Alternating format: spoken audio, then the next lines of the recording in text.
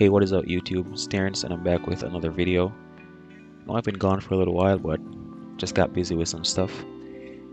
Today we're going to be working on a teleportation effect, something like Nightcrawler does in X-Men.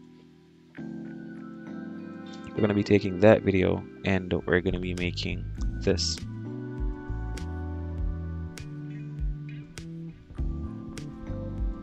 So yeah, you can see here he teleports to smoke and then reappears later on in frame. We're going to be doing this inside of Blender and After Effects. Before we go over to Blender, I'm going to be showing you guys something. One thing I noticed whenever Nightcrawler teleports, the smoke always takes the form that he's currently in. And there's always some movement along with the smoke. So like here, when the guy jumps, he does this rotate. So we're going to be making our emitter rotate inside of Blender, and here he comes down, so we got to animate that with our emitter inside of Blender as well. And I think that way we'll get a more accurate representation of what happens. You can see here the smoke kind of does this twirl, and then when he appears it comes down on the ground along with him. So that's what we're going for. Over in Blender, the first thing that you need to do is to create a cube. If you haven't already deleted it, just tab into edit mode. I'm going to be adding some subdivisions, the different sides. And now I'm going to make this roughly the size of a human male. It doesn't have to be complete. Turn on the X-ray. It doesn't have to be completely accurate, by the way. It just needs to kind of represent what a human being would look like.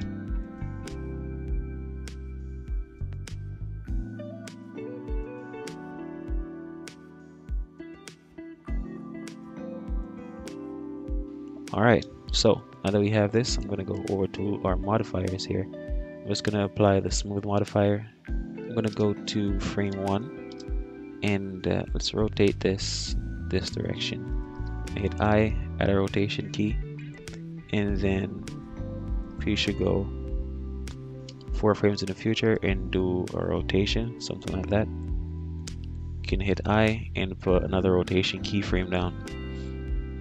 And now we got that. It's really fast, but let's make it a little bit longer. Now we're gonna go up to Object in Quick Effects. We're gonna add a quick smoke. We could create the domain by ourselves and do all that, but this just makes our lives a tad bit easier. We're scaling it on X and on the Y axis to make it fit just a little better. We can move it here. And now onto the settings for the emitter. In here you can see it already made us a fluid, a flow, smoke, and the behavior is inflow. Now I want this to emit smoke for about 5 frames. So at frame 5 we're gonna hit the keyframe right here, then go 1 frame forward. I'm just holding the Alt key and scrolling, by the way, to make keyframes. On frame 4 to frame 6 we're gonna turn this off and create another keyframe. Now it should emit smoke from 0 to 5 and then it stops. Right? Now if we should play it back, the smoke is just gonna rise. It's not gonna look that great.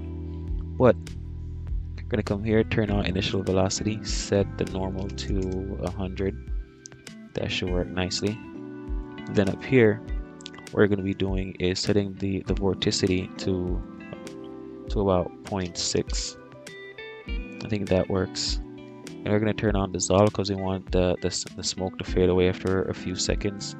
In about 16-17 seconds should work okay. We can make the entire thing about 30 frames long since it's going to be on screen for a really short period of time.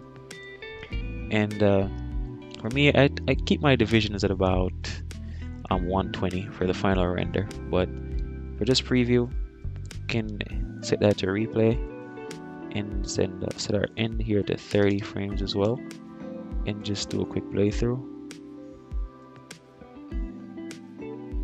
and that's what happens. Alright, so to get a better look at what's going on, we're going to need to increase these divisions. So let's get up to 120. We're going to be setting this from replay to modular. You can choose where you want to save it out. I'm just going to leave it in the temporary folder for now. because this is just a tutorial, but I recommend saving it somewhere. And now I'm gonna hit bake data. So after the baking finishes, you should have smoke that looks a little bit better. And if we should scrub through, you can see what the smoke looks like. If you want to see it play back in real time, you can come here to view and hit viewport render animation. You can assign a shortcut. I have mine set to Control F10. So see, that is going to go through and render the frames. Once that is complete, you come up here to render and hit view animation.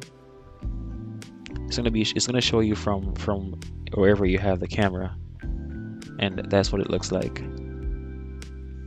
Right, so now if we set our render to cycles, have mine set to experimental, you can go with supported.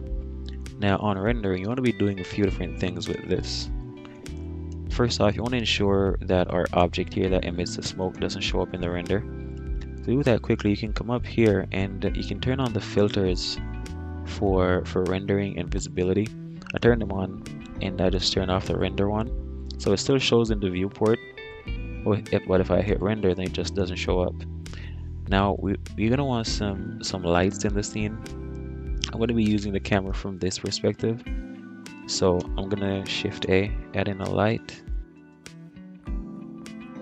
and let's set the power to about 500 watts, and turn up the radius a little bit. Then here at the back, we're gonna duplicate this, bring it over. It's the same. You can set this one to maybe 400. That should be fine. And now our camera. The camera that was used in the video, I'm not sure the focal length, but it seemed pretty wide, about 24 millimeters. If you know your camera focal length, then you can add that in. I'm just gonna adjust the camera here. So let me lock it to view. And this was taken from a lower angle, so I'm gonna go maybe right here. I'm gonna keep the smoke in frame. You can always resize the export afterwards. And now I can do another preview to see what it looks like. And here we go. The rotation going on, and then the smoke just emits off this object. That works fine for my purposes. For the second part of the tutorial, you can go ahead and just animate the object going from one point to another. The settings remain the same. Now for render, you want to go over here to the render settings, and you want to go to film and check transparent. That way we can get this as a PNG without a background. We're going to turn on the denoising data pass. Let's go to compositing. We're going to add in a denoise node. We're going to connect to the image, normal to normal, and the albedo to the albedo. Here's our render. It doesn't show up that well since it's got the transparency thing going on, but we can see that the smoke actually looks pretty good. If you want your smoke to be more dense, what you can do is go over to shading. What you want to do is you want to click on the smoke domain right here, and since you used quick smoke, it's going to apply a principled volume shader to the volume output already. What you want to do is simply turn up the density. Right, so the more you crank it up, the more dense the smoke is going to be. Like you can see here, it's all preference when it comes to this. So you can crank it up to something ridiculous, or you can turn it down to make it a little bit more transparent. Right, I think the settings I used for my video was about a density of 6 point something. That should work fine for you as well. Once all that is done, you can start setting up your render settings. How you do that is by going over here to the output settings. You're going to be selecting where you want to output the files. Once that is set, you select RGBA, so it has an alpha channel, and you can go to render and hit render animation.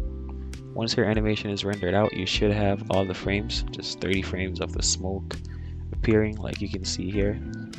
There's 30 different frames from frame 1 down to frame 30 where it disappears. Now we're going to be going over to After Effects to finish this up. We got the video of the guy jumping. We need to get a clean plate from this where he's just not in the shot. And this is going to be different for each video in your specific circumstances, but for this video, the way that I did it was I made two duplicates. First off, I can turn off the first one. In the first shot, he's not over this side of the screen, right? So I'm going to take the mask tool. I'm just going to mask it out, half of it. So this one has just half of it masked out, right? And it's not on this side. So I'm going to be going here and right click, go to time, and the freeze frame, right? So this video is just a frozen frame of right at that spot. If we should move the mask over, then we'll see him, but on this side it simply isn't there. Now we turn on the other video here, we can see him run, jump off the bench. He goes on the other side, and his shadow that's right down here, once his shadow disappears, then we have pretty much a still frame with nothing in it. So here on this side, I can right click, go to time, and freeze frame, right? If we should turn this one off, the freeze frame, it messes around like this sometimes, so you gotta click the frame itself and move the time. So just like before, once the shadow is gone, he's now on this side on this frame, and on this frame he's on this side. So we have a mask of here, and right here it's just a perfect still frame.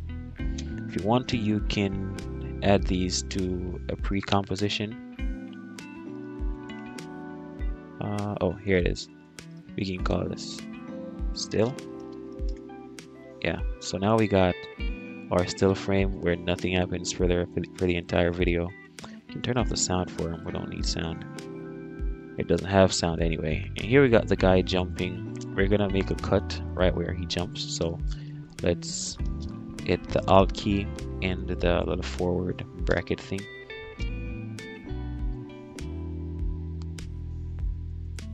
Alright, we got him cut off. We can duplicate it, and we just drag this over, and he reappears right here.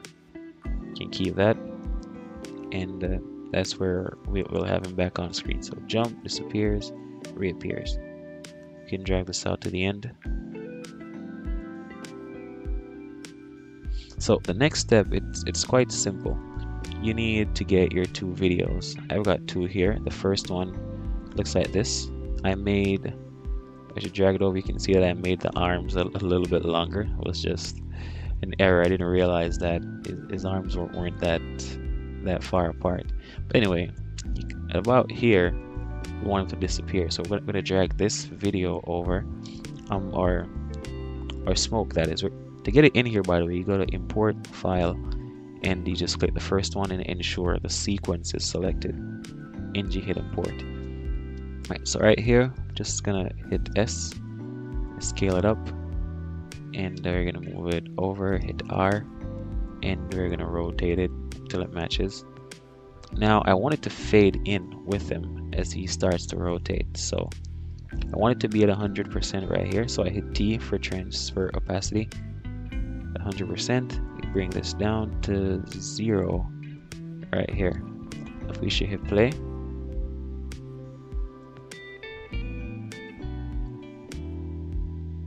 now the next thing that I notice about Nightcrawler is whenever he teleports, there's always some fragments or colors.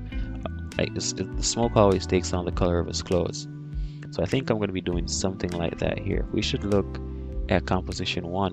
You can see that when, let's turn this off. When the guy jumps, right there in the smoke, there's some warping going on. Yeah, so we're going to be adding that to this composition here.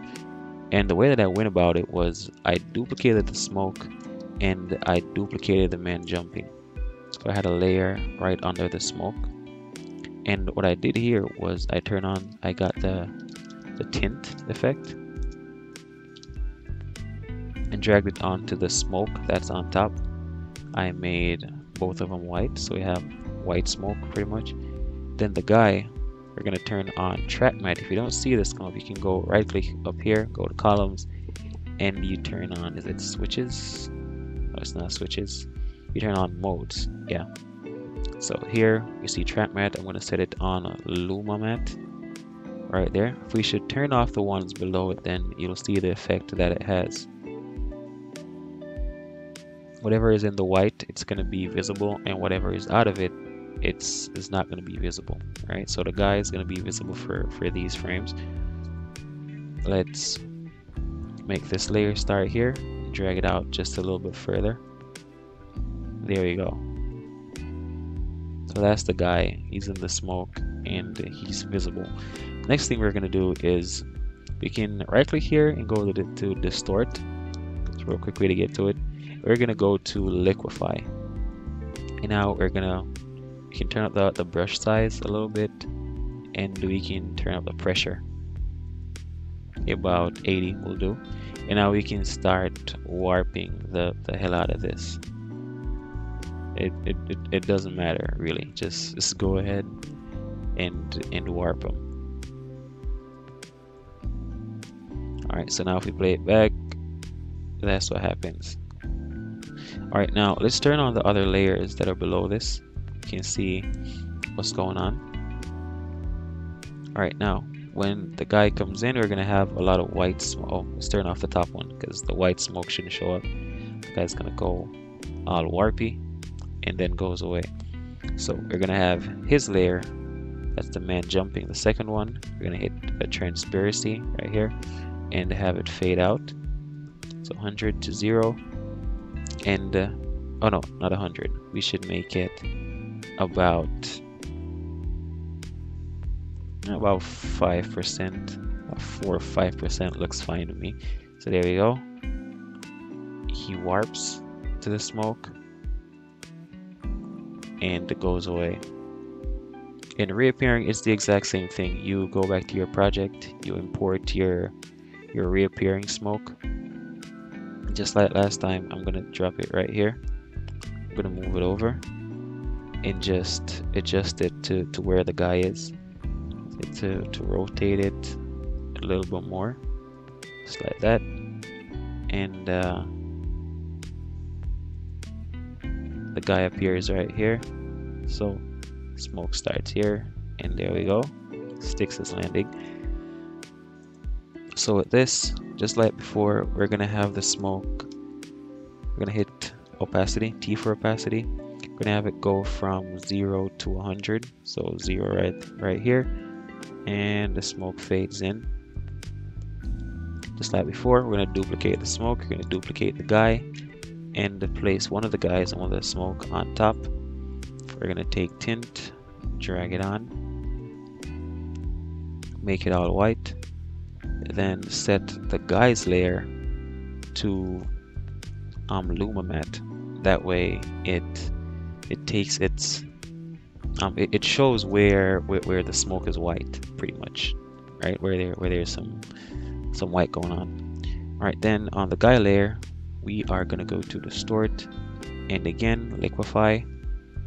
You can turn up our pressure and our brush size, keeping on the first brush because that one just works. And you can get a little bit artistic here with your warping, but yeah. There we go, that works for me. I'm gonna drag it to this direction since he's falling. Yeah. And the guy, he appears, and then we want him to fade out, so we hit T, transparency, and our first frame is gonna be 4%. And the frames after that, it's gonna go out to 0. 4% to 0%. And now if we show it, see he appears in, he's all warped, and then there he is. Now I added in some sound effects and stuff. You can do that on your own. This tutorial doesn't cover that part, but there we go. That's a quick teleportation effect, something kind of like what Nightcrawler does. I see now that the smoke that comes from Nightcrawler, it's got a lot more vorticity going on, so you could turn up the vorticity some more. You can get a lot more swirls in the smoke, or maybe you could use a turbulence, force field. You can get creative with it. If this shot wasn't a still shot, you'd have to do some camera tracking to get the smoke stay where it should. That's a little bit more complex, but I think this tutorial should give you a good idea of how you can mix both these applications. And I won't be doing any color grading here since it's really simple smoke. It doesn't require much, but to match with some shots, you may need to do some color grading on the footage and the smoke to get it all look good together. Alright, so that wraps up this tutorial. Please like and subscribe, and I will be posting videos a lot more consistent going forward. Things are kind of coming back together, so you should be hearing from me a lot more often and not a month apart. Alright, so thanks again guys for watching. This is Terrence, and peace out.